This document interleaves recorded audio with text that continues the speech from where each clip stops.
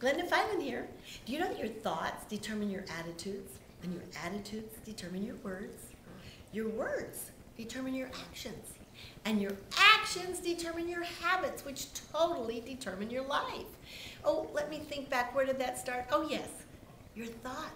Your silent, subconscious thoughts that you make almost every minute of your day. So, your life, your relationships, your business, all determined by those thoughts. Keep thinking good thoughts, keep making good choices, and have a great day.